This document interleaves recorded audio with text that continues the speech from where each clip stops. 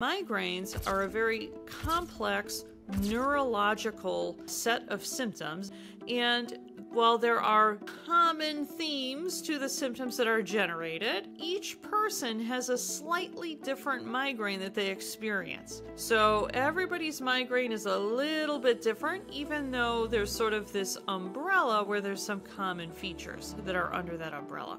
So for some women, that tinnitus or that ringing in the ear symptom, that's going to be a specific migraine symptom that they experience, and it comes and goes, right? More than likely, this is something that's happening within the auditory processing area of the brain and not really happening within their ear, even though that's what it feels like, right? Because if there was some anatomical damage from excessive noise exposure, that would be happening all the time, right? So with a migraine, it's more than likely that this is something that's happening within the auditory processing area of the brain.